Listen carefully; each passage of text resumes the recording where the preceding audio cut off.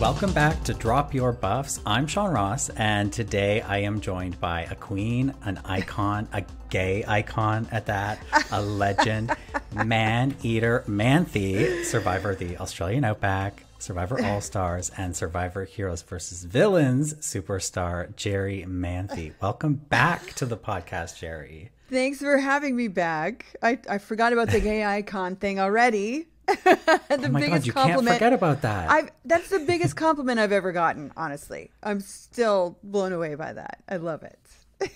It was amazing after we published that interview that we got so many people contact us being like, how did Jerri not know she was a gay icon? Like she is the moment. I don't know. I guess, I left LA. I kind of lost touch with my whole community. Fair. Well, Evan is away. He is frolicking around the south of France. So boo-hoo. Too bad for him. Wow. So I needed to get some help here. So I activated my bat signal. I shined a blue bikini up in the sky. And Jerri, like the superhero she is, so kindly answered the call. Jerri, it was my pleasure. I'm just thrilled to talk to you again. I mean, I think I said it last time, but you've been such a staple in my life and like pop culture in my life since I was 15 years old. So it's always an honor to talk to you. I have to ask you, last time we talked was December of last year. How is your 2022 going? Whew, it's been a whirlwind on a lot of personal levels. I think when I talked to you last, I had a serious boyfriend. I've gone through a breakup. I restarted my podcast. Yes. It's now been renamed. You can catch me on Lessons from a Floating Unicorn with Jerri Manthey. Love that. Yes. And I've just been private chefing and freelancing and living my best life. Honestly, I'm super happy right now. Napa's been treating me great. The weather's been amazing. Been spending time with my dog and just enjoying myself. I'm in a really good place right now. I feel very positive about the future and about my present. And this whole season of Survivor, I've had so many people reach out to me and ask me to talk about it again. And anytime I feel like someone out there thinks I'm still relevant, I feel very honored to be a part of that. So we had so much fun in that last podcast. We talked for like 2.5 hours. When you asked me to do this again, I was like, oh, hell yeah, let's do that again. Okay, well, let's not downplay your return to podcasting because Lessons from a Floating Unicorn, I have listened to all that new episodes. I love it. It's so great to hear from Jerri anytime. And it's just you. It's just you on a hot mic. And you're sharing lessons from life. And in the last episode, you talked about your whole experience at Burning Man this year, which was so fascinating. Did you say that it was your 20th time at Burning Man? Yes, it was my 20th year at Burning Man. Wow. I know. And I actually took the last 5 years off. So, I've been going since 99. Do the math. Yeah. Yeah. It's unbelievable. It was a really rough year. I get into great detail about why in my podcast, but the weather, the heat, the dust storms, they were the worst I've ever seen. So I think Burning Man is definitely in a state of chaos. I think there's some shifting going on because a lot of people who were out there this year are just like, I'm not doing it again. It was that rough. So we'll see what happens, but it's always a magical experience for me and I work really hard when I'm there. I feel like I'm just now kind of coming off the high. What can people expect from future episodes of your podcast? Just me being me, honestly. As I learn things in life and pick things up along the way, I just feel compelled now to share that with people. And it has a way of... Sidney Pollack, a very well-known director, said a quote a long time ago, and I used to be really big into collecting quotes. And his quote was, sometimes the more specific you are, the more universal you become. And that always really resonated with me. But now I'm fully experiencing what that's like. So when I go through something that really causes a shift in my life and my mood and my behaviors and my insights in the world and all the deep, meaningful things, when I share those things with people, it turns out that there's a lot of people going through the same exact thing. And so it helps us feel a little bit less alone and more connected with people outside our immediate circle. And that's really been what I'm finding the most gratifying about the podcasting process, is just the way it kind of brings people together. I've had some people contact me directly and share stories with me, and just needing some comfort and some friendship and some camaraderie or advice. And that's been really great for me. So that's what I'm going to continue to do. I'm living it organically. I'm not forcing myself to be on a set schedule with my podcast. I know that that's probably the podcast kiss of death, but I'm not doing it. Hey, I can tell you, I'm jealous. I'm not doing it to make money. You know what I'm saying? Like, if something comes out of it, cool, but I'm not doing it to get rich. So it just, as it happens organically for me, it's just been fun. And it's, like I said, it makes me feel closer to people as well. Good. Okay, well, let's talk about Survivor a little bit. So we're 4 episodes into Survivor 43. I want to get the Jerri Manthey vibe check on what you're feeling about this new season. I love this new season. Like, I really love it. And every time I've watched it since I was last on it, I've been like, I really want to hate it. But I can't because the new era of Survivor, I think, is so drastically different than it was in the past. Mainly because, and I've said this before, mainly because it's really humanizing the players. You get to hear their backstories, and you get to know their struggles and the things they've overcome in their life. And again, I think a lot like my podcast, it helps bring people together who've had similar experiences. And so you feel emotionally attached to the players, I think, more than ever before.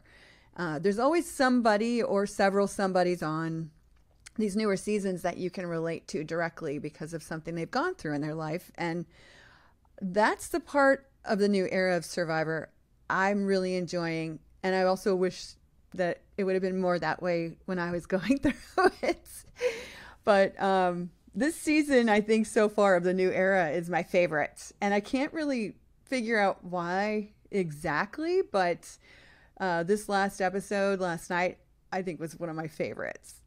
So I'm excited to talk about it. Yeah, it's really entertaining and also emotional. It's literally, it gets me all excited, which 43 seasons of Survivor, that's a huge accomplishment, to have this amount of people who are still watching it and very into it. Yeah. Well, I appreciate the positivity you're bringing to this, because Evan and I are typically like very curmudgeonly about the new seasons, because our hearts are just so in the old school era of the show. Like that's just what I love. And we find lots to complain about, but I will say that last night's episode I really enjoyed. I thought it was fun. I thought that there was like some format mix-ups that they did in terms of like the camp raid and being able to see some of the tribes interact together in this pre-merge portion, which typically we don't see. And then, even in the challenge where we had tribes helping each other in the challenge. Yeah, that was crazy. Yeah. Like, what's that? What's the end game there? I don't think that was not a long-term choice. That I don't think that was a good idea, but Agreed. I think there were a few bad moves made in last night's episode, but that makes it fun to watch. So hey, everybody who complains about how negative me and Evan can be on the new seasons, this is going to be a nice break for you this week, because we're both feeling pretty good about it right now. Oh, good. Well, I always have my, critiques as well, but overall. Yeah. Yeah. Well, we can talk about Jeff later. Jeffrey. Wow. Jeffrey. They let somebody call him Jeffrey. I think that was Dwight or Owen. I'm not sure who that was that did that, but we talked to Courtney Yates, who famously called Jeff Jeffrey. Oh, she and did. she said, I love that. yeah, she told us that people in later seasons would tell her, like, I tried to do that and they shut it down. Like, he was not having it. They wouldn't put it on air. They thought, like, his God complex maybe got a little too big. So this is a big moment to have a Jeffrey. Yeah, I totally forgot that she did that all the time. It was hilarious. But it was, I don't know, it was really cute when it came from her. She's adorable. I'm trying to find this little cheat sheet you sent me with everybody's names and faces because I'm still having a hard time attaching names to faces. It's not easy. It's just so early in the season. Like at this point, that's the hardest part, I think, to overcome once a new season starts, is just trying to attach people's names and faces, especially when you're doing a podcast. I will say though, in this season, like some of the more modern, sort of like in the 30s, and I don't know how much you've watched of like all of these seasons, but there was a time where it was like you just wouldn't see people until they got voted out, really. And I do feel like in 43 they've done a pretty good job of spreading the wealth in terms of screen time to like get to know some of these people.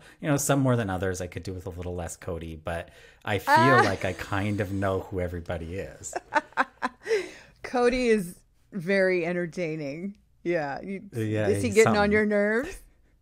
Yeah, he's just like not so Cody for me feels like the kind of character like and I don't mean this as a slight to these people because I actually like them, but like a Coach or like a Tyson, right? Who were on the same season. But they're just a little larger than life, and they're like a little bit, there's like a certain masculine, I don't want to say it's toxic. I don't think that it's necessarily a toxic masculinity, but there's like a masculine energy that's a little like, there's a lot of bravado. And that sort of turns me off because I'm drawn more to like give me an older woman on Survivor and I'm set. Like that's who I want to watch. If Lindsay, who got voted out in this episode, had as much screen time as Cody, I think I'd be a lot happier. Really? That's interesting. Why Lindsay? Well, Lindsay's like, I mean, the thing with Lindsay is I don't know anything about her, right? And she went home last night, and all I know about her is that she's paranoid, right? Like that's what I got. That's what I'm left with. That's her legacy from Survivor. And I just feel like any person, it doesn't have to be a woman, but I'm more drawn to women being a gay man, that I feel like when somebody comes into the show with a little bit more life experience, a little bit like of a broader perspective, they've gone through some things, then I'm willing to like hear what they say and take it in with a little bit more weight. Where Cody is, I'm an elevator salesman and I'm going to negotiate the hell out of this deal. Like, I'm like, oh, whatever. I mean, he's definitely larger than life and very entertaining. I kept questioning the whole time, like, if he was a woman, would he be able to get away with the same kind of behavior as he's getting away with? Lying about what he does, targeting someone who actually has the same job that he does, going over to steal stuff from the camp and blaming whatever on the rest of everybody else on his tribe that they all wanted the machete. Like all these things that when you're a man on Survivor tend to be very cunning and smart and, cool, awesome moves. If you're a woman, you don't get that same respect. So that's the thing, like, goes through my mind a lot. I feel like we've really progressed far in the game of Survivor in terms of humanizing the players, but at the same time I think we're still dealing with a little bit with the imbalance of the male female and what they get away with. So, but I think that a really good contrast to Cody is like you look at Ellie on the Baka tribe, right? The yellow tribe. You have Ellie who went through Gabler's bag to, check the, I'm not even sure that it was Ellie who did that. I think Janine might have did that. But anyways, Janine. Ellie was like all involved, right? Ellie's kind of like, we're seeing her as the she thinks that she's the puppet master over on that tribe, but kind of everybody is wise to her besides Janine. But I feel like the way that they're presenting Ellie is a little bit more villainous, or like I feel like the edit is trying to tell us like, oh, she's kind of being a doofus. She's kind of fumbling the ball here. Where I feel like Cody's doing the same thing, but through the edit and his like charisma and whatever, it's like, oh, we love this guy. Do you know what I mean? Like there is, and I can't put my finger on it, but there's something in the way that it's being presented that it's like, at the end of the day, these two are actually quite similar, but there's a disparity in the way they're being presented. Interesting. Yeah, I thought, I'm curious about her because they keep showing her, and every time they cut to her, her eyes are like really open wide, almost like crazy psychotic. And I'm like, is that, I don't think she always does that, but why do they keep cutting to her and she just looks so like maniacal and crazy? But Cody's always like likable and fun, and he's like, woohoo, I'm Cody. Yeah, he just wants to jump off cliffs and whatever. Oh my God, when he did what he said that day, he's like, today I'm just gonna go jump off of things. And I'm thinking that's probably not smart to leave people alone for an entire day. Or to go jumping off unknown cliffs. That too. Yeah. You hurt yourself out there. You jumped off a cliff in season 2. Oof, that was the scariest thing I've ever done in my life. I have no desire to do that ever again. Yeah. Ever. No thanks. Well, let's talk about the Baka tribe a little bit, because there is this wild thing going on with Gabler where it seems like people want to ally themselves with him, or maybe they have to because he has this hidden immunity idol that's still good for their next vote.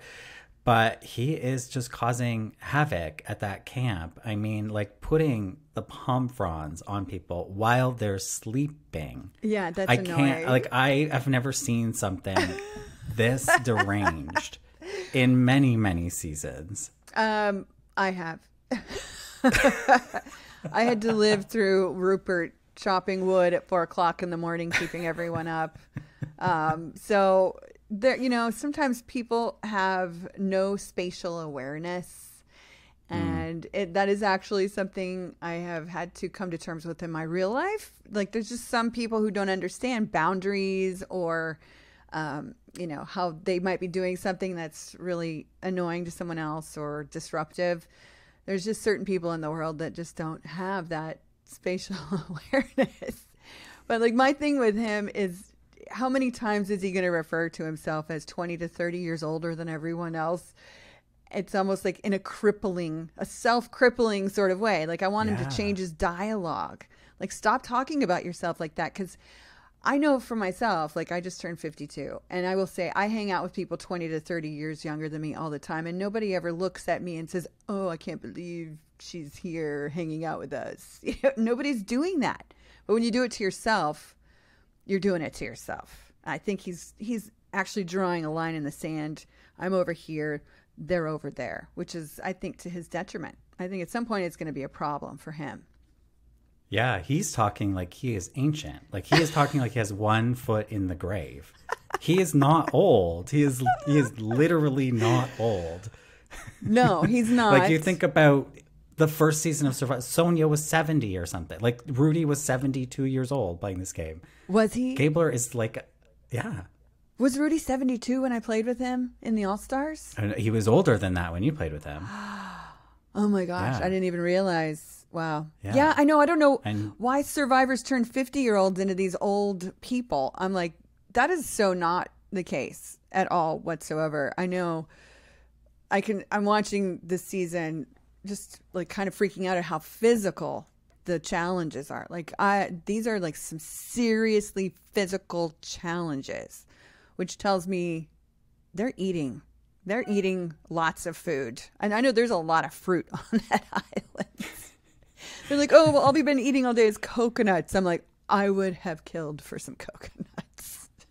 Well, they have so much food that even before Coco had to go to tribal council, Ryan was like, don't talk, like, I'm eating. Like, the strategy will start after I'm done eating. It's like, let me finish my where did this all papaya. come from? Yeah. I said They're the pulling same whole thing. trees out of the ground. Yeah, I'm not going to talk strategy until I finish my papaya. it's a different era for sure in a lot of ways. Yeah. But it's funny that you mentioned Rupert, because going back to Gabler, I had this moment where I was like, I had a Rupert flashback, because Ellie and Gabler had this little tiff over the fire, and that Gabler had this specific way he wanted to make the fire, which wasn't working. And Ellie kind of like got frustrated with him. And this is after he tried to like make palm frond blankets for everybody against their will. And I had this little flashback to, because Rupert was really obsessed with the fire, right? I remember this from Heroes versus Villains. I can't remember if this is the case in All Stars, but I remember Sandra kind of losing it with Rupert, and like even doing an impression like, "Oh, that's not how you do the fire." Do you recall this about Rupert? Like, is there fire drama?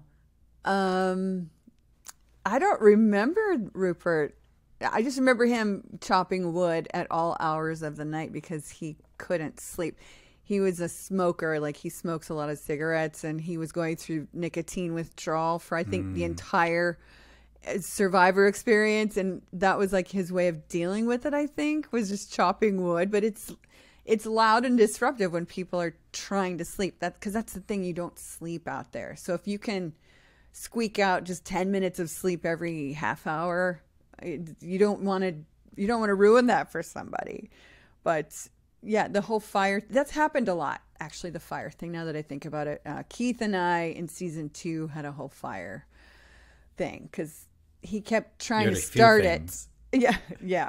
It started with the fire, because he was trying to start the fire in a place that wasn't where we actually wanted the fire. And he was like, well, when I get it going, I'll just move it. And I was like, well, why would you do that? Why wouldn't you just put it where it belongs and start it there? It's just... yeah, it happens, right? And in this episode, I think there was a lot of finally people getting on each other's nerves, which that is actually very normal out there. You're living with people you don't know. You have all these new roommates that drive you crazy.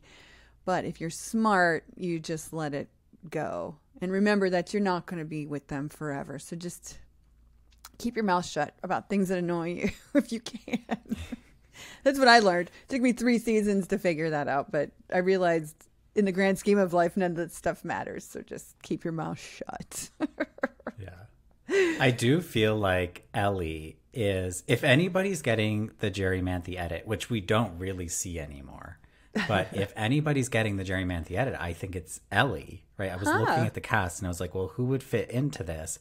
And I say that because Ellie is, I think that Ellie is, you know, like she's a smart person. Like, I think she knows what she wants, and she's bringing a lot of good experience to the game.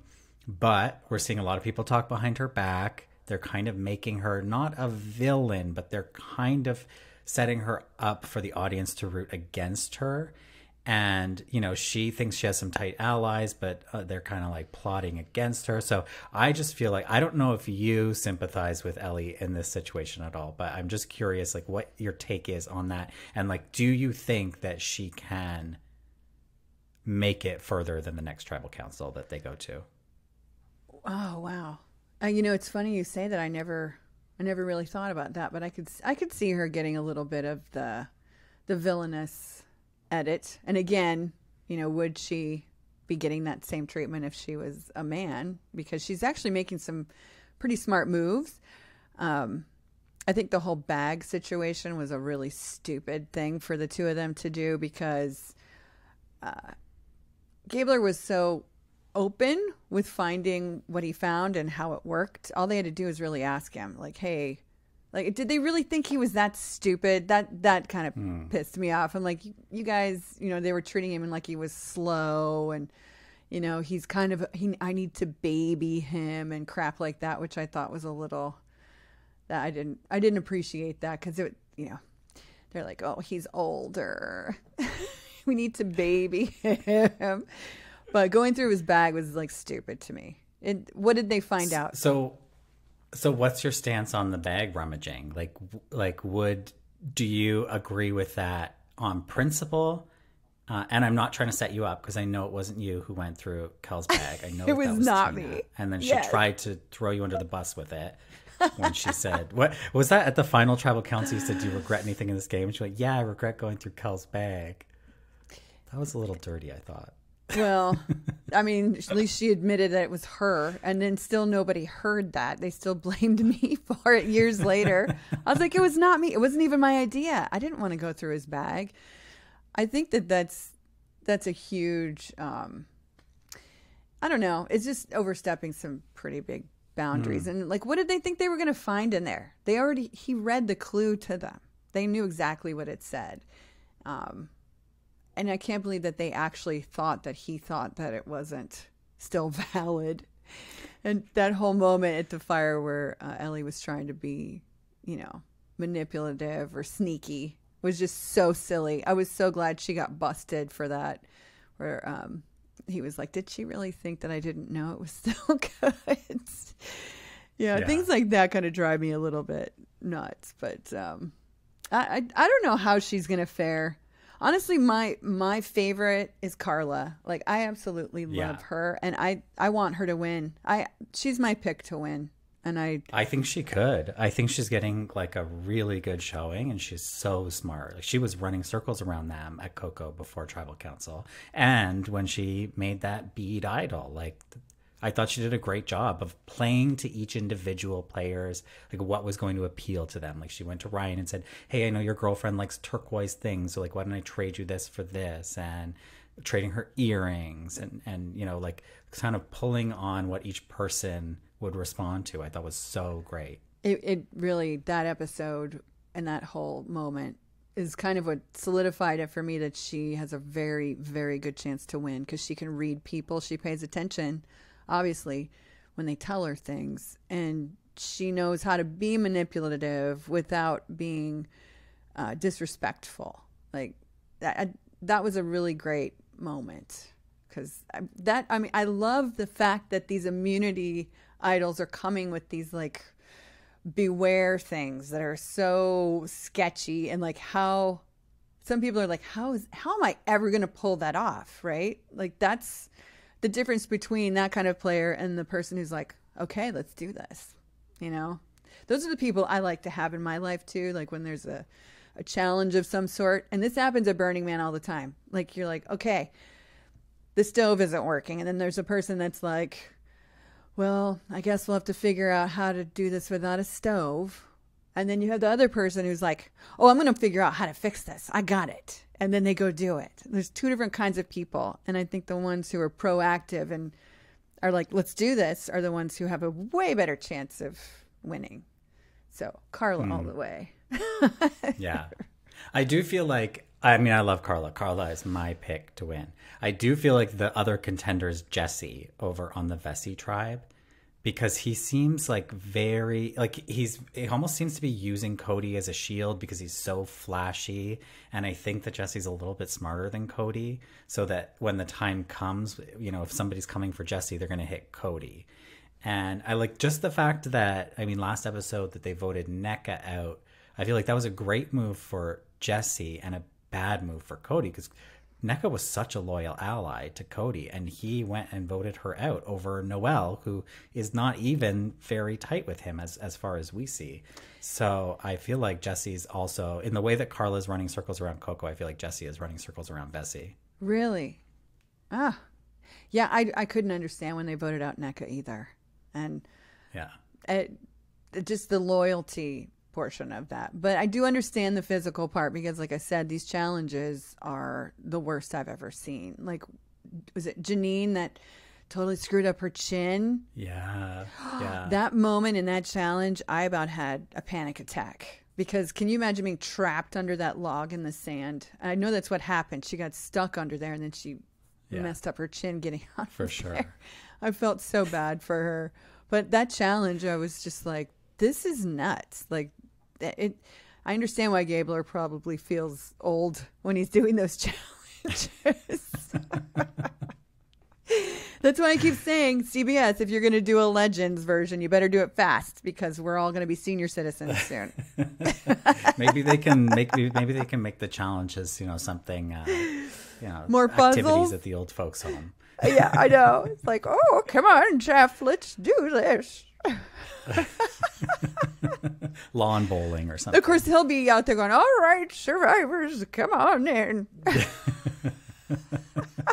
Jeff's been going on a wild ride these days, it seems like even in this episode, like when he brought them all into the reward challenge and he's taking attendance like it's preschool, he's like saying everybody's name, and he's like, he seems to be having more fun, I want to say, but it's almost coming off like it's if you try to explain to an alien what fun is, and then the alien tries to act fun. Are you calling Jeff an alien? Oh man. Yeah, I will say I'm enjoying the fact that he's definitely playing into this whole human aspect of the players, but this season he's started a little bit more to come out like his old self, where he's giving people crap during the challenges. Like, I have to say, like, I think that is so entertaining, and I kind of missed it the last couple of seasons where he's just like, so and so over there struggling a little bit. Yeah, a little more fun I think he's having with them. Yeah, I think that turned me off for a while because it just felt like he was like kind of picking on the people I liked, like usually the women, like especially the older women. Yeah. But if he's going to start sort of divvying that out more fairly, then I'm all for that. Yeah. Yeah, he definitely did pick on the older women. I do remember that. I mean, yeah. Some of these challenges are just nuts. And I love that there's so many new things. They're doing fun, new, interesting challenges. Yeah, I have to say I've never seen the walking on the blocks before. It's interesting. No. I don't know if it's they've perfected it yet, but I'm glad they're trying something new. Yeah. Yeah. And Jeff was there egging them on like the floor is lava, the floor is lava. So glad he's having fun. But he's also like making up brand new rules. Yeah. He's also making up brand new rules because when eventually Vesey wins the reward, which is supposed to be 10 fresh fish and the ability to raid another camp, they say, well, Jeff, don't you remember you took our flint away? What are we going to cook the fish with? And he was like, well, as you know, you can always trade your reward for a previous reward. What? Yeah. Yeah, that was out of left field. It was very matter of fact, and I was with you on that. I was just like, what is he saying right now? That has definitely never been in the rule book before, ever. Yeah, it's like, you know what, Jeff? I don't want the Doritos. Like, take me to the Great Barrier Reef. Like, that's what I want. I don't want the family visit. Can I have the car? Like, since when? I know. I wonder to what extent you can actually go back and negotiate for a different reward. That's a very good question. Well, I guess we'll find out this season. Yeah. I mean, they don't quite have the same. I feel like the rewards have gotten a little bit cheaper. Do you know what I mean? Like a bowl of fruit. Oh, yeah. I think they're. I mean, I guess you and did it looks rotten to me in the early seasons. Sorry, what was that? It looked like rotten fruit. If you look at the close-up, it's like black marks all over it. It looks bruised. It doesn't even look appealing. Yeah, that's what I looked right at it. I was like, ew, gross. But I know what you were going to say. You had some really good rewards, right? Like your Great Barrier Reef date, the helicopter. Colby, hello, anybody would want to go on that. And then. But then other ones were like your family visit was you weren't there, I don't think, for that family challenge where you chat with in Australia. No. Yeah, were you at no? Yeah, so that was the internet cafe and it was like a chat room. I mean, ultimately, like that was I think, or was that wasn't Colby won the car and then his mom was there, right? Yeah, and he got his conjugal visit. Do you remember that? Yes. I was like, I don't think he knows what that word means. Somebody call him. I was like, that's awkward. No, but I mean, it was like we got Doritos and Mountain Dew. I'll never forget that challenge. That's not a good one. They baited us with the idea, like, if you win this, you get a picnic lunch. So we were fantasizing about ham and cheese sandwiches and turkey and Swiss sandwiches on rye, like all these like great sandwich options. And we got there and it was Mountain Dew and Doritos. And at that point, I didn't even care. I was like, I don't even care if we win this one. But yeah, I think they're just really trying to enforce this idea that they've got it so much harder now. But every time I see a shot of them eating copious amounts of fruit, you know, they have almonds, they have papayas, they've got coconuts. I mean, those are all things that you can 100% live on just fine. I don't see anybody complaining about being hungry or losing weight at all. And who needs a bowl of fruit when the island apparently is full of all these things? I don't know. Is that even a necessary reward? I don't know. It's very strange. That part is kind of I would like someone to debunk that. That's actually been on the show. I'd be very curious what they say. Yeah, totally. Like how much fruit is actually available. I also wonder whether it's different for the different beaches, because Coco just seems to have all this fruit. But why is Vessi struggling? Or do they just not know what to look for? Because how can Coco be eating like kings and queens and the others are just starving away and like trying to catch fish over at Baca? And we haven't seen anything really go well with that. But I think it's possible that, you know, the different locations have different trees and vegetation, and it's very possible. I mean, it also could be that Coco hasn't really had to play the game as hard because they haven't been to tribal council until just recently. Like they had the time to go look for fruit, and everyone else was scrambling to figure out who they're going to vote out. Good point. I don't know. They had nothing but time. Yeah, they had lots of, you know, downtime, like kumbaya moments. I love how many of the tribes are all referring to their getting along as kumbaya moments. That's we'll see how long that lasts. Game. Take a shot every time kumbaya is said. Yeah. I think it's going to get real dirty soon after this episode. There was definitely a shift with not so much kumbaya and more like, oh, we got to start playing this game. And then I cannot get over the fact that Vessi was helping Baca win that challenge. Like blatantly. It was I'm like, what are you guys doing? What are you guys doing? I kept saying that over and over again, like, oh no, this is not, it's not good.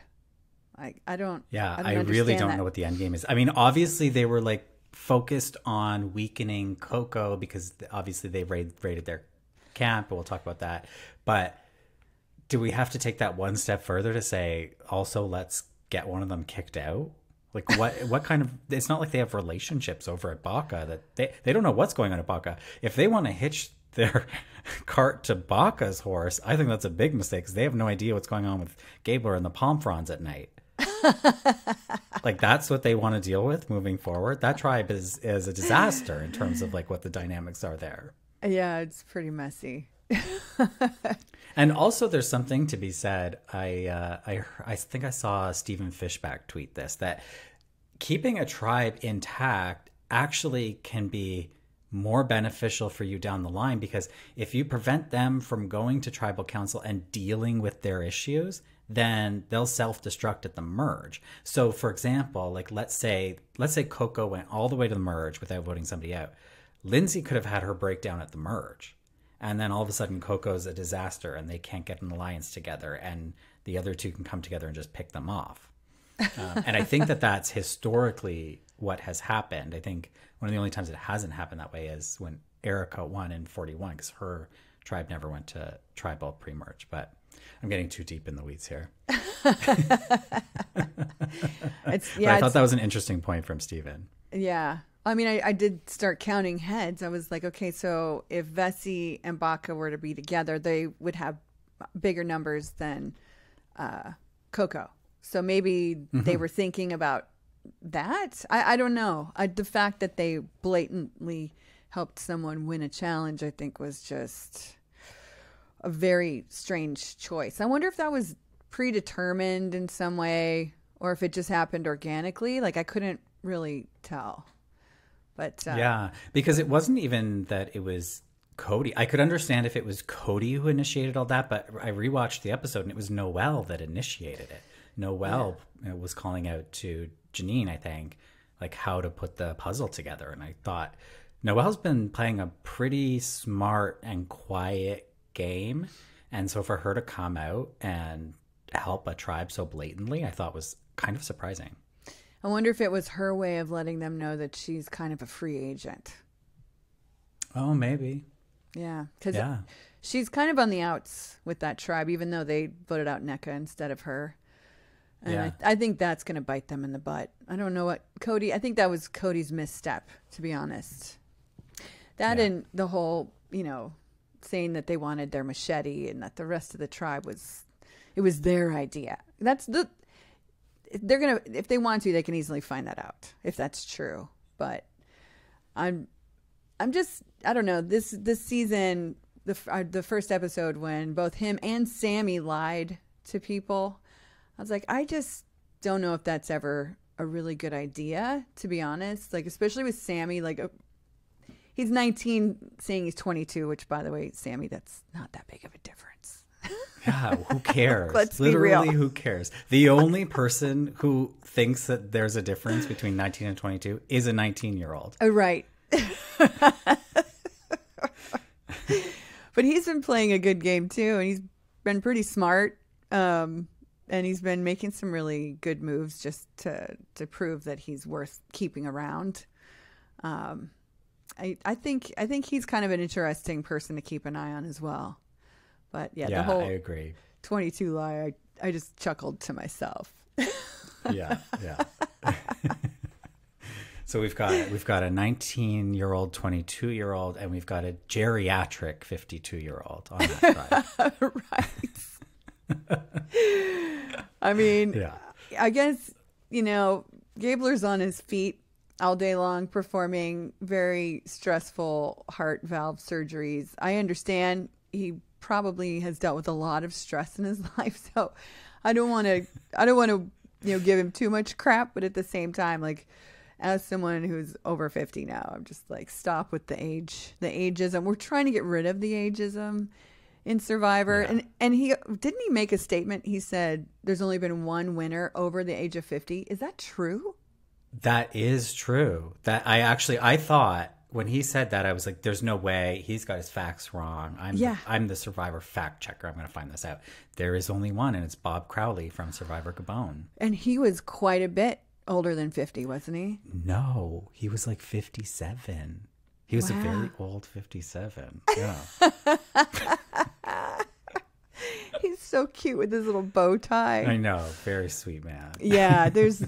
If you look back at some of the older survivors, there's some really great characters that have come out of this show. Like people. Oh, yeah. Really good people with very distinct personalities and just the way they look, right? I think that's one of the things I love about looking backwards in time. It's just how diverse people.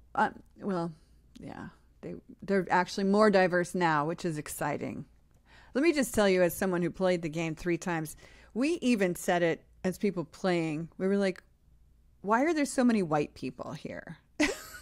Like, where's the diversity? Where's the?" It's been missing for a long time, and I'm so excited now to see all these different people from different backgrounds, and I love it. I think it's the smartest thing that Survivor could have ever done. Because again, you're getting a bigger audience, and you're getting more people involved in watching because they feel like there's someone they can connect with. I think that's been missing for a very, very long time, and I'm just and I think excited. The stories that they bring are interesting, right? Like we've seen the same sort of like 22-year-old model actors come in and out of Survivor with not a lot of personality, some of them. And we've heard those stories. And so to get diverse cast brings us diverse stories, diverse perspectives. I think sometimes people play differently because of where they're from and who they are. And so I think that that's really the big benefit that 41, 42, and 43 has given us, is that we're seeing a different way maybe of playing the game, but certainly a different perspective on the game from some of these people that we haven't seen before. And that's how you're going to keep it fresh. Yeah, 100%. I think that's why we're all so engaged again, is because there's more diversity all around, stories, everything. Like, Yeah. I mean, I remember there was a whole genre of Survivor seasons that came out. It was like everyone was just drop dead gorgeous. And I understand they look great in a swimsuit. I get it. But at some point, you want more than that. Yeah. 100%. That was a dark time in my Survivor watching history. Boring. Boring. A real struggle to get I need through. someone interesting in all kinds of levels, not just the way they look. Yeah. Now, having said that, I don't mind a little eye candy, but Who's your eye one candy or this two season? per season. Who's your eye That candy? is a great question because I almost feel like I have to say Cody, but I don't like Cody. What about So, Ryan? but like, oh, of course it's Ryan. What was I thinking? It's Ryan. He's hot. He's Oh my so God. hot. Yes. Ryan. Me and Evan had a full discussion about this you after did? episode 1. And I blanked it out from my head. Ryan is hot. He's so hot. Ryan is hot. And he's so Yeah. strong. I just feel like we're not seeing much of Ryan anymore. He was kind of like prevalent in the first episode. We got his great backstory and how he has cerebral palsy and he was working with Gio and like they have this unlikely friendship, but he's disappeared a little bit. And all we got from this episode was "Don't talk to me till I'm done my papaya." And isn't he the one who But called Ryan is Jeffrey? hot. He's the one who called Jeffrey, I think, wasn't it? I'm not 100% sure. If it is, then more points to Ryan. Yeah, I mean, that challenge where they had to make the different shapes out of the blocks, and you could tell how heavy they were, and when they had to carry those blocks up the rope thing. I mean, I was just like watching this going, somebody's going to get hurt. Somebody's going to get hurt. And there was Ryan like carrying that huge block by himself. Like the Incredible Hulk. And then he gets to the top and he just throws it over. I was like, yeah. He's really hot. And he seems like such a nice guy. Yeah, and he's nice. Yeah. Yeah. When are you going to interview him? I like Ryan. We'll see. I think you should I'll have to talk to CBS. Come on, CBS. I want to get in on that interview too. He's a hottie. Yeah, He but is. Cody. Well, he's careful. He's collecting those turquoise beads for his girlfriend. Oh, that's right. Well, I could still look. But there is something about Cody though. I kind of really like his mohawk haircut, and he's the kind of guy that you would probably want to hang out with at a party. But I would not want to play Survivor with him. It's the whole lying thing, the whole salesman thing, like the fact that he brought that up, and then I realized, wait, it just said in the bottom that he's a salesman. So what's happening? Oh my gosh, he's lying and he's manipulating and he's putting a target on another salesperson's back. And he's adopting the Hawaii accent. Oh, mahalo. As Carla pointed out, bro, you're from Idaho. He's actually from Iowa, I think. But like, whatever. It's all the same, right? I love Carla for that. I love her for that. I love her so much. I swear. She reminds me of a good friend of mine out here in Napa Valley. And I think when I first saw her, I thought for a second it was my friend. I was like, no, because her name's not Carla. But I was like, wow. And then her story, like all of it, just, I don't know. I just really like her. And at first I thought the nose ring, I was like, girl, you better take that thing out. It's going to get infected. Like that's the first thing out of my mind is like dirt is going to collect in your nose ring. Get it out. So I'm a little concerned about her health and safety. I hope she took good care of it. But she's a badass. Well, I hope she's winning $1 million. So maybe she'll be able to pay any medical bills that she has for the septum piercing. Right. Yeah. I just kept thinking about all the things that was going to get caught on. Oh yeah, and in challenges and stuff, nets. Yeah. And I just don't think it's a good Yeah. idea. Okay. Well, we'll see how this goes. Wow. If Carla ends up getting medevaced because of her septum piercing, Jerri, like, I'm gonna lose it. we got to give you an award. Yeah, I'm gonna lose. No, I don't want that award. I want her to win. No, for recognizing that. Oh, for my perceptive being. Yes. Yeah, your powers of perception. Okay, let's talk about the camp raid. I feel like I'm taking us off track here, but so Cody goes on this camp raid, and there's the big discussion: like, do we take the machete or do we take fishing supplies? Like, do we want to cripple them or do we want to help ourselves? What would you do in this situation? I would definitely not do what he did. That's all I know. Yeah. I did find it very interesting because, again, the sales person in him is exactly what he was using, all the tools that you learn when you're a salesman. Ask for way more than you actually want, knowing that you will then get more than you actually need. It's an interesting approach, which may work very well in the business world, but on Survivor, I think it's kind of stupid. I mean, to actually threaten to take the machete was, I mean, that's like taking away someone's life out there. It's like Rupert taking people's shoes. It's like Russell stealing people's socks. Those are things that you need in order to be comfortable and to get by on a daily basis. So I was a little rough, I think. And then the fact that Carla called it out at the end, like, I think we just got swindled by Cody. And she, again, is a very perceptive person. And I think that's going to end up biting him in the ass. I really do. I would have gone to the other tribe. They had more stuff. Then you could take half of the fishing stuff and leave them the other half. You could take some of their food knowing they had plenty more left. Like, I wouldn't have gone that route at all. Totally different tribe, totally different ask, 100%. Because this is actually your opportunity to bond some or make some bonds with people that you're eventually going to merge with. So why burn the bridge before the bridge gets built? It didn't make any sense. And in retrospect, Vesey helped Baca at the immunity challenge. So they obviously have had some conversations about, like, okay, we want to work with Baca, or we really don't like Coco. They're winning too much. Maybe their egos are getting big. I don't know what their issue is.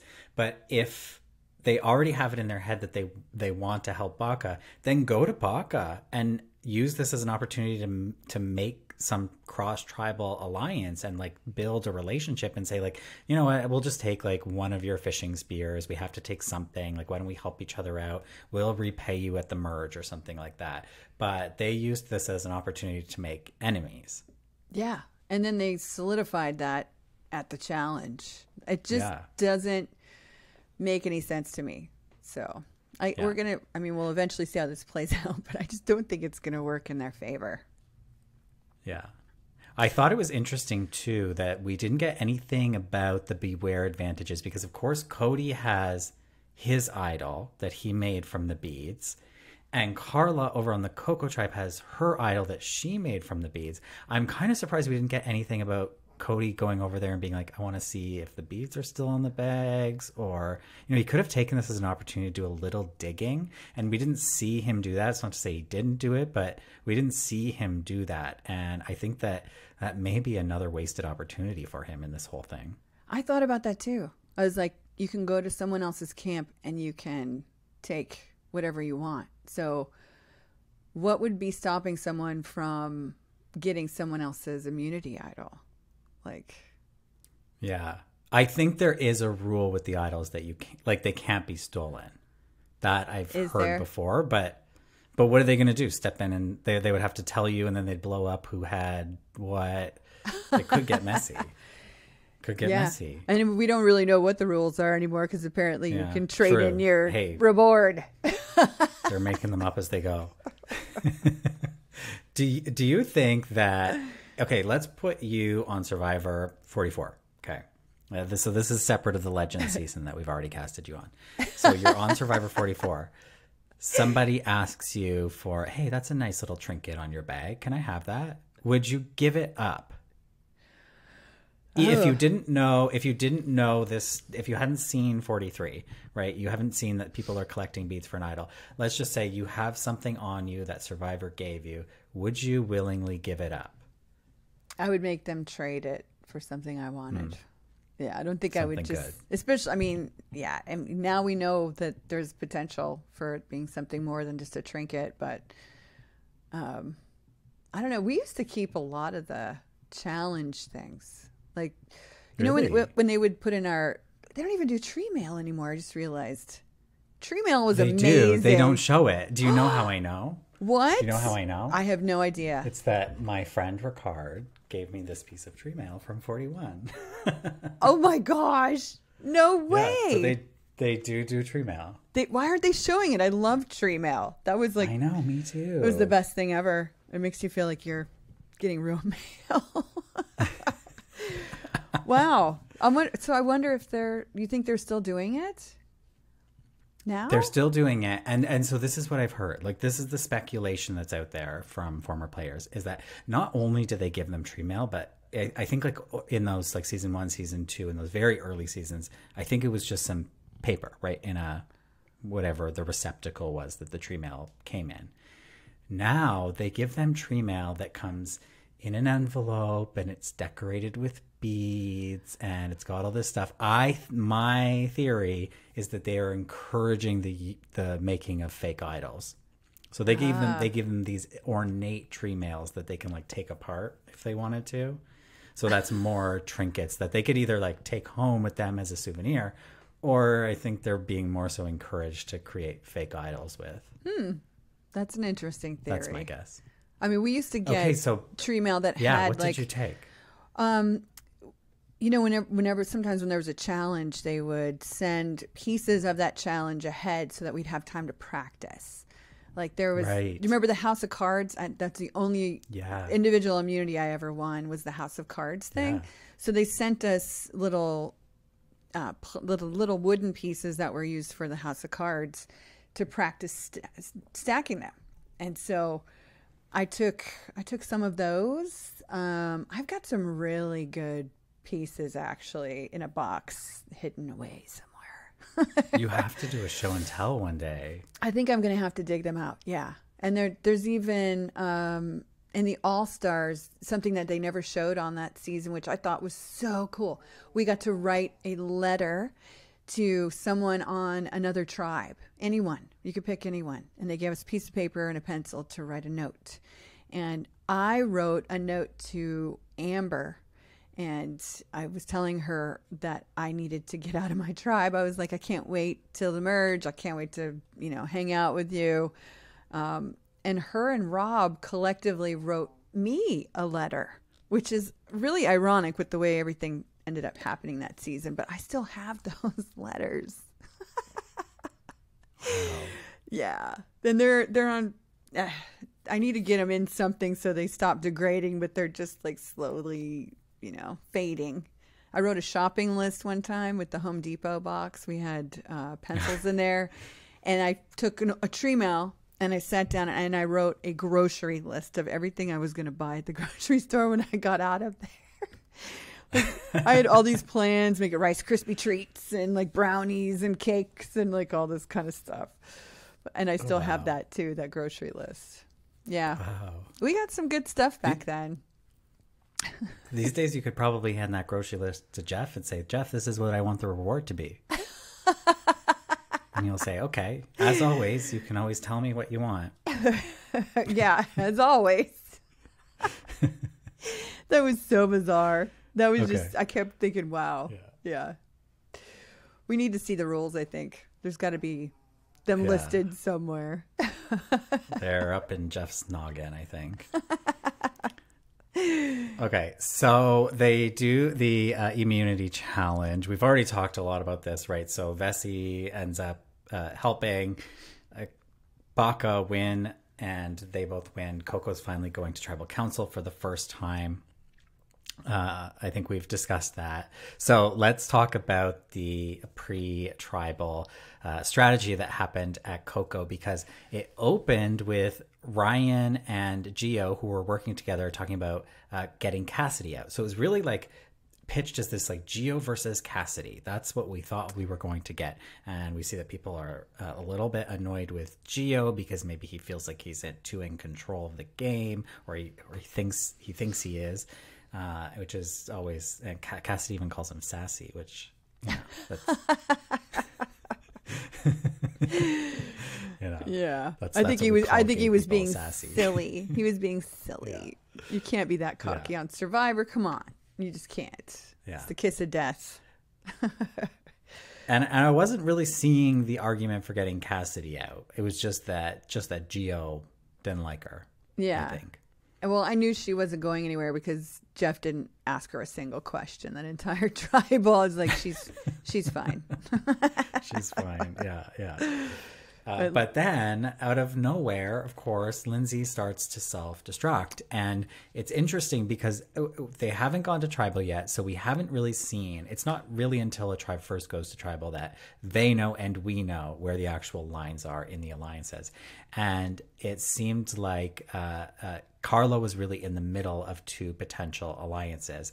And so we did see that Cassidy, Lindsay, James, and Carla were coming together to talk about the vote.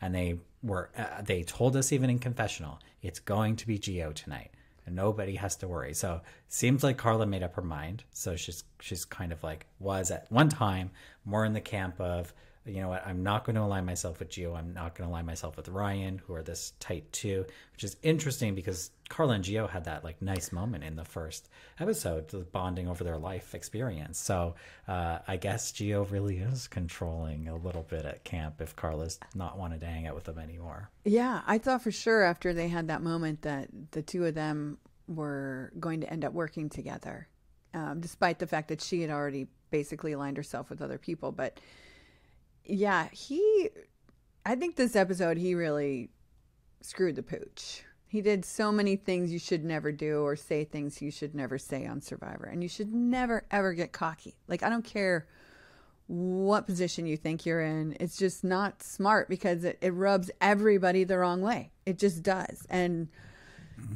you never know. You don't know who you can trust. Although him and Ryan are super tight, obviously. But, I mean, even still, like, everybody's after they're taking care of themselves at the end of the day. It's Survivor. And so I think this episode, he really showed and said way too much. It's going to cause a big problem for him. I think he might be the next. He might be the next to go if they lose. I think so. And he got lucky. He got lucky that Lindsay self-destructed. Let her paranoia get the best of her. Yeah, and I still kind of can't believe that they did that either. Like, I would have thought they would have still gone for Gio and just kept Lindsay around for another vote, because it seems a little risky just to get rid of her just because she's being paranoid. If anything, this is a good chance to prove to her that she doesn't need to be paranoid, and then she might have been even more loyal to them. But I mean, she must have really blew up camp like worse than what we saw, because I just couldn't believe they got rid of her. I was like, ooh, I don't know. It's kind of like the NECA vote. Same thing. I was like, I don't know if that's necessarily the best long-term choice, but okay. Yeah, it's interesting. Like, when I think about it as you're describing it, it's really a kind of an old school way of playing the game, where I think in more recent seasons, like, okay, like, yeah, this person's driving me nuts. She's totally paranoid. This is like a lot to deal with, but you know, we'll vote. We'll show her that there was no need to be paranoid. And then we've got a loyal ally moving forward. But instead, they're like, I can't live with this. And that is like a very old school approach to the game, where you're like, I cannot live with this person. I need to get rid of them. I'll deal with the fallout later. I'll figure out what I'm doing after that. But I'm trying to make my life comfortable right now. Yeah. I mean, she must have been way worse than we saw. That's the only thing I could think of, is like things just got so crazy and out of hand. Like, they did show some of it, and she definitely did go way overboard. I think she was almost getting a little bit aggressive, it seemed. So, I don't know. That'd be a good question to ask if we ever get to talk to Carla. Yeah.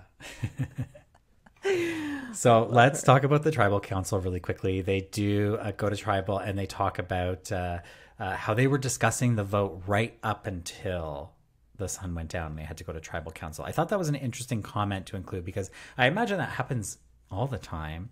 But was it really just trying to keep a lid on Lindsay and her paranoia? I'm wondering, from somebody who's been to many tribal councils, were you ever in a situation where you felt like that when you were going to tribal, you were like, the discussion hasn't finished yet?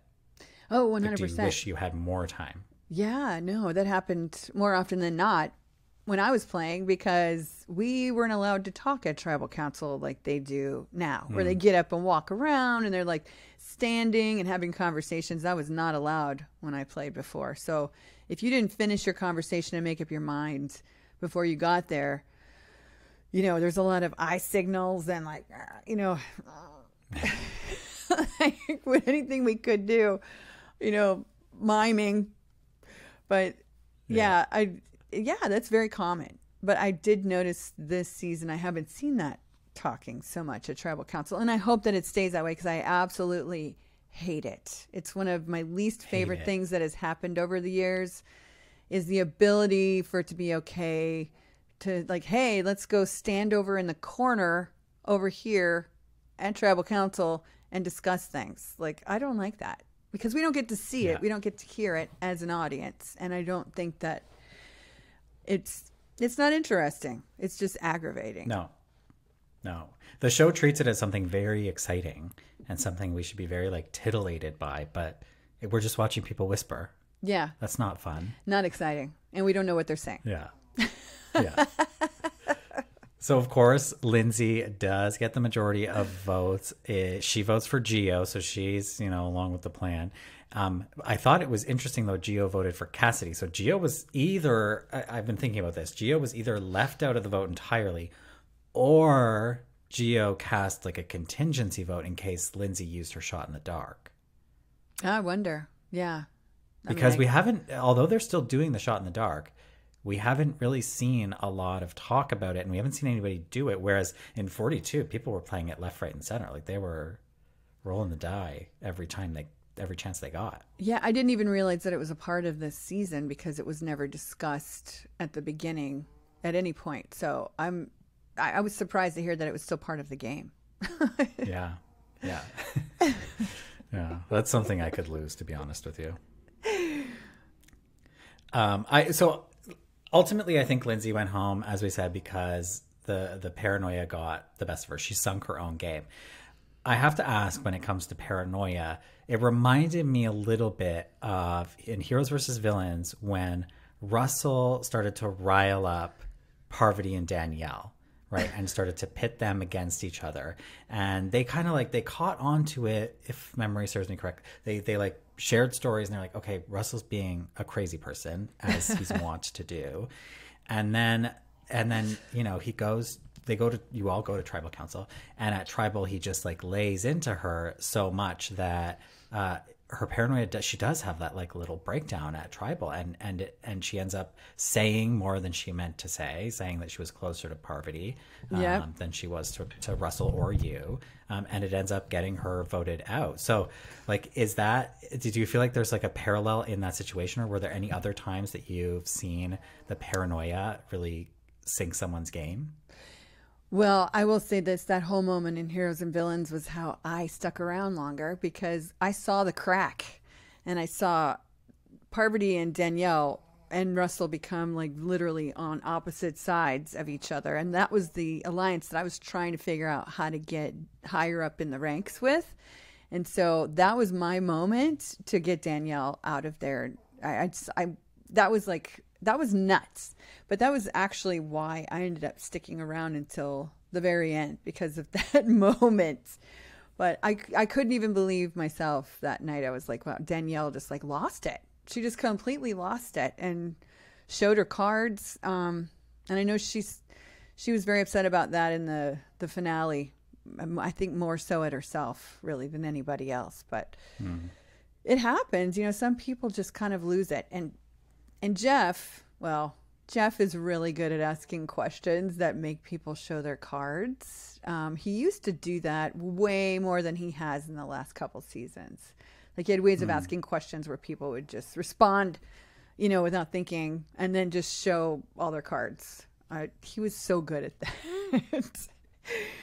But that's one thing you don't ever want to do, right? You don't want to be paranoid openly. Like we're all paranoid constantly. Like every time somebody walks away and leaves you sitting at the fire, you're like, wait, why wasn't I asked to go with them? What are they talking about? Like, it's one of the most exhausting things about that game. It's not just the physical challenges and whatnot. It's also the actual mental distress that you feel every time somebody leaves the group and you're not with them. So, and you'd be surprised how exhausted that can actually make you physically as well. Yeah. You hear my dog is snoring in the background. She's in every single one of my podcasts. Do you have a few minutes? We have some listener questions. Do you have oh my gosh, to take some questions? Yes, I love listener questions. Only one of them is okay. Well, a lot of them are written, so I have one voicemail. Okay, so let's just walk through these a little bit. So Matthew asks, if you were cast in the new era of Survivor, what would your backstory package look like? Wow, I'm not asking you to unload your trauma, but I've actually lived a very blessed life. I mean, I think we've all experienced some trauma just being human beings in a world full of, crazy people. But I think my package would start with me being an army brat and moving around my whole life and growing up mostly in Germany and having a very free childhood where I did basically whatever I wanted, and my parents loved and supported me. I was very supported by them. They never said there's anything I couldn't do. They always stood behind me when I wanted to do something, no matter how crazy it was. I think that really formed who I was just moving around my whole life and being in a constant state of having to adapt to new situations and facing challenges and always being the new girl at every school I went to. I know that would definitely be the major part of my story. And then moving to LA and chasing my dreams and being an actress and having some success in that field, that would definitely be in there as well. And then probably now focusing on me being in Napa in a very slow-paced place where the sidewalks roll up at 9:00 at night, and I don't know, maybe that might not be so interesting. And then, of course, we'd focus on my podcast and explain why I call myself a unicorn. Yeah. Okay, I love that. That's a great question. Yeah, that is a great question. Okay, Terrence has a question about the edit. So we talk a lot about the edit, and what we're seeing accurate, or are they painting a picture of somebody? And you know a lot about this, obviously. But somebody asks, outside of yourself, did you ever play with somebody who you felt like watching the show distorted who they were, and that they didn't necessarily match the person that you lived with, for good or for bad? Yeah, Colby. Season 2. Colby was mean to me. And I was very upset that they made it look like I was flirting with this guy who wanted nothing to do with me, when in fact that wasn't it at all. Him and I were both flirting with each other openly and evenly. And I would never throw myself out there at somebody, especially on national television, who wasn't in some way reciprocating that. And it really kind of made me upset when it seemed very one-sided. So, yeah, I know that happens for sure. Yeah, 100%. Colby, that is not the answer I was expecting. Oh, what were you expecting? Yeah. I don't know. I thought you were going to say something about Boston Rob or something. Although I guess you didn't really live with Boston Rob, did you? I did on Heroes and Villains. Yeah, but I think of course you did. Yeah, but I think that season they actually showed him more true to light than he had ever been shown before. Like, you really got to see how controlling he was. I mean, whenever we'd get up to go to the bathroom, he'd be like, somebody needs to go follow her. And I'd be like, trust me, you don't want to follow me right now. I'm not doing anything that you want to see. Yeah. Yeah. Okay. Okay, Brianna asks, as an iconic villain, why do you think that nobody seems to be embracing the villain persona on Survivor in the post 40 seasons? Or do you think I'm adding this on? Or do you think that that's like an editing choice that Survivor is making? I think that might be partially casting initially, and then also the editing process. But I don't think it doesn't seem like they're looking for a villain anymore the way they used to. Like after Australia, they literally put in the casting notes, we're looking for the Jerri of this season.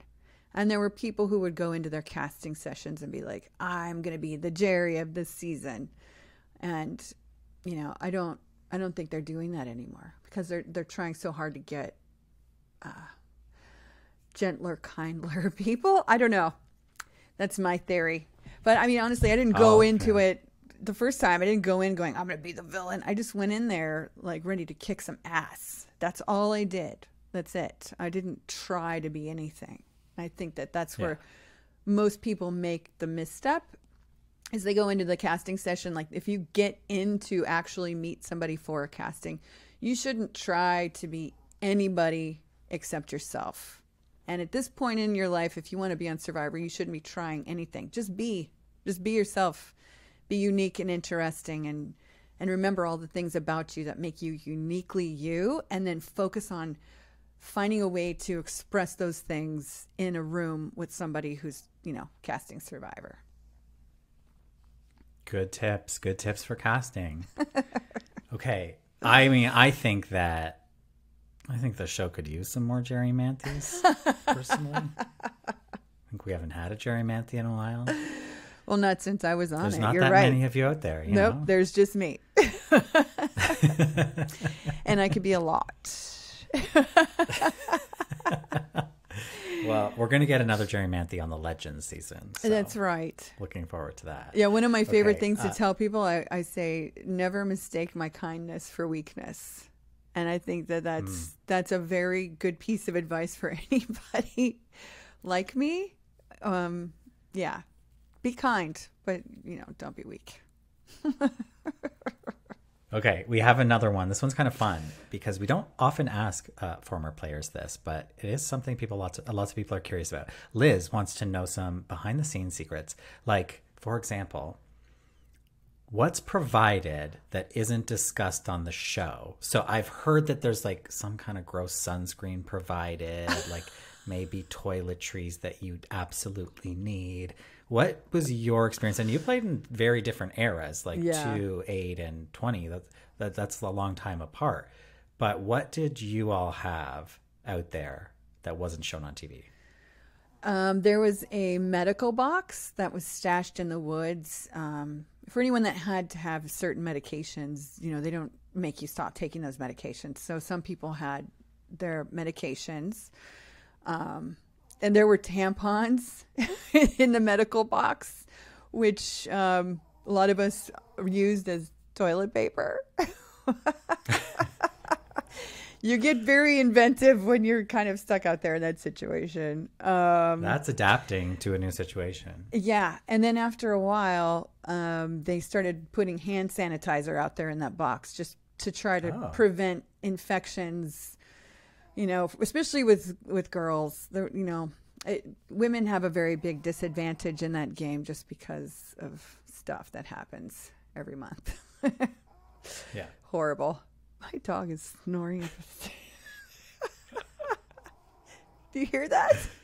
I can't hear it. It's amazing. Okay, good. I'll probably hear it when I'm putting the podcast together. Probably, yeah. So, I mean, there wasn't anything beyond that you guys don't get to see. Like, it's it's minimal what we were given in those boxes. But over the years, that box did expand a little bit just to help us with infections. And eventually when someone scratched themselves or whatever, the medics would come out of the woods with a Band-Aid and some Neosporin to help you from getting an infection. But in Australia, that did not exist. It was like if you cut yourself and you hurt yourself, they're like, oh, well, does it hurt? Are you going to quit? Yeah. They were very different back then. But people did start getting taken out of the game because of cuts. Oh, because of and cuts. That's not fun to watch. People got taken out of the game because of cuts? When did that happen? Yeah, so in Micronesia, fans versus favorites, I think Jonathan Penner had a cut on his knee. Oh, right. And he got taken out. And then James had a cut on his finger, and he got taken out same season. Oh, my gosh. And they had been infected. Yeah, there was that. Yeah, that's probably why they started being a little bit more diligent. That's boring, you know. Yeah, why did somebody go home? Oh, they got a cut. Yeah. Yeah. It's not exciting. It goes two ways because people are like, well, Survivor's not real. And then you see that and you go, oh, shit. Yeah. But at the same time, like, we want to see the game play out.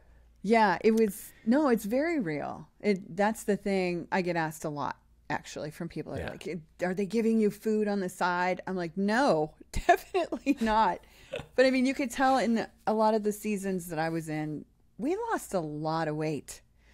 Like, we really lost a lot of weight. These last two seasons, I know they are only 26 days, but the fact that they keep saying that they're the hardest of all the seasons, I think I disagree on some levels when it comes to the food, because I don't really see a lot of people losing weight. I think it's all the fruit. That's a lot of sugar. True. It's nature's candy. Yeah. This one is a voicemail. Okay, so I'm going to play this into the mic, so let me know if you can't hear it. Okay. I should give you some background on this, actually. Oh. So we have a tradition of picking a random person from the cast and then imagining who would play them in the movie about their life. Right. Oh, wow. And so in this season, we kind of globbed onto Lindsay as that person. We were like, who's going to play Lindsay in the movie of her life? And so we kind of landed on Laura Dern. Oh, I could see that. Yeah, I could see that. Yeah. So this voicemail is going to reference this, but Okay. I have a follow-up question for you. Hi, Sean and Evan. This is Drew calling in from Ithaca, New York. Long-time listener, first-time sober caller. I really enjoyed last night's episode, if only so we could see more of the Coco tribe and obviously Queen Carla just kind of running circles around everyone. But ultimately, what I really wanted to point out is how excited I am for the ultimate Oscar-winning performance that Laura Dern will put on for this episode of the Lindsay Carmine story. I think the meltdown and the paranoia is going to be played excellently, only maybe rivaled by a performance by Toni Collette. So maybe in the future. Love the pod. Keep it up, guys. Thanks. Okay. Yeah. So I hadn't even considered Laura Dern's performance of Lindsay before this tribal council, because she's got a lot to work with. Right. But ultimately, I don't think the Lindsay story is going to be that interesting. I mean, it's short. Maybe it'll be a short. Yeah, perhaps. It'll be a 15-minute. Who would play me? Did you guys ever discuss that? That's my question. That's my question for you, Jerri. Who plays Jerri Manthey in the story of Jerri Manthey's life? Oh, my. I mean... The problem is I'm the wrong person to... Like, I'm bad at this. I'm specifically not good at this game. So I rely on, like, listeners. And Evan is really good because he just has, like... He can pick out any pop culture. Well, maybe we should leave that up to the viewers. Yeah. Like, yeah. What do they come up with? I mean... Yeah. Who is playing Jerri Manthey? Yeah, I mean... Do you have a dream? It doesn't have to be, like, a lookalike. Yeah, because everyone always says Sarah Jessica Parker, which, you know, that's a hair thing, I'm sure. And maybe some bone structure. But I don't know if personality-wise, because, you know, I don't know. I'd be curious what other people come up with, honestly. Yeah. It's hard to do that, I think, for yourself. Yeah, totally. But I will think about it now. In fact, probably next week, come back with something else. Amazing. That is if you'll have me back after this week. Okay. That's it for the voicemails. I want to ask you, I think we already talked about this, but your winner pick. Your winner pick is Carla. Carla all the Amazing. way. Oh, and I love that he just called her Queen Carla. That's awesome. Yeah. It's got a nice ring to it. It does. It does. It does. Hey, well, I hear the position's open in the UK. Okay. One more thing to note about this episode, and a correction from our episode last week, is that last week I said that 43 was the first season of Survivor where 3 women were consecutively voted out right off the bat. That's not true, actually. The record is 4, and we've now matched it. We have lost 4 women this season, matched by the same happened in Exile Island and Gabon. Both pretty messy seasons, so we might have something to look forward to here. So it's sad. That's why are the women going home first? I hate that. I do too. But the thing is, I didn't really even think about it that way. You know, I don't know. I think, like I said, these challenges are just so physical, and it seems like that's really been the deciding factor for who to get rid of, is just someone who's the weakest link, who just happened to be women in this instance. That's why I think it would be nice if they maybe mixed up the challenges a little bit more, so that they weren't all so freaking physical. Like, I don't know. Maybe that's what's doing it. Because there's always, like, every season, there's like this, we got to keep the strongest person around because we need to win challenges. And that always bites people in the butt at the end when everybody's going for themselves. I don't know. And I think it's the small tribes. I think it's like there's nowhere to hide. And so when it does come down to physical strength, it's like there's only 6 people here. Some of them, there's only 4 people here. And so I don't think that really helps women in a lot of cases. And that's maybe the way that, like you say, the challenges are designed, or I don't know what it is, but it's unfortunate to see there's 5 women left in the game. That's it. Wow. Ugh. Yeah. That's a bummer. Yeah. But I think we've got some good ones. And like I think Carla is long for the game. I would be surprised if Ellie goes anytime soon, because she has been kind of a big focus over there. I think ultimately if Baca goes to tribal, I think they would rather take out Janine than Ellie. I feel like you take out the person that's close. You weaken Ellie, right? Instead of actually targeting her. Well, I actually thought she was weaker than Naka. Was it Naka? Wait, was that Neka? That's the tribe, right? I'm getting all confused now. No. So Baca, the yellow tribe, with Ellie, who does the eyes. Who did they vote off first, though? They voted off first Mariah, the rainbow hair. I thought she was stronger than Janine. To me, Janine is weak. That girl is, I didn't understand that this big around. I'm like, what? No, if you're sticking with someone who's stronger, it was definitely Mariah. And I loved her. And so disappointing that they came together as a women's alliance, and women can do anything, we stick together, and then they go and vote her out. Yeah. I loved her. I loved her colorful outfit and her personality. Like, I wanted to get to know her better. That really bummed me out. Yeah. Yeah. Maybe she'll be on the Legend season with you, Jerri. I don't think so. She went out too fast. I know. It's sad. She did. It makes me sad. But okay. Okay, let's leave it there for episode 4 of Survivor 43. Of course, if you liked this episode, if you want more Drop Your Buffs, you can go to our Patreon and check out what we're doing there. We're rewatching Borneo right now and recapping that on the Patreon. I know it's been so fun. Maybe we'll do Australian Outback and have you on for an episode or something. That would be fun. So people can check that out by going to patreon.com/Drop Your Buffs. Later, I shouldn't say later. Soon we will be releasing an interview that we just completed with Survivor David versus Goliath's Gabby Pascuzzi.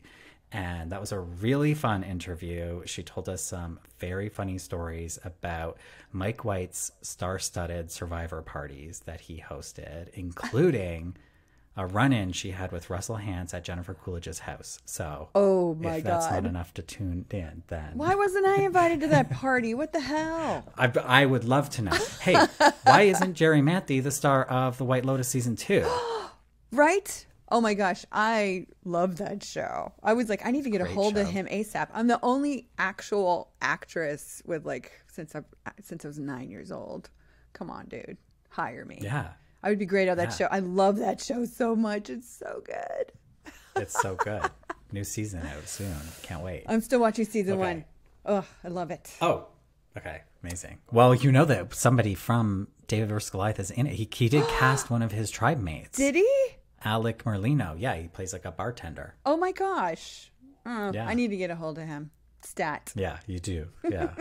If I had his number, I'd give it to you. But he doesn't. He's not on social media. He's hard to get a hold of. Let's figure this out. Help me out. Okay. Make sure that you're following us on Instagram at Drop Your Buffs Pod and subscribe to this so you don't miss our upcoming episodes. Jerri, thank you so much for joining me for this. You're so welcome. And don't forget to check out my podcast, Lessons from a Floating Unicorn with Jerri Manthey. Subscribe, rate, review. Woohoo! Okay, Jerri, thank you so much. Have a great rest of your day. Thank you, Sean. Bye. Bye-bye, everybody.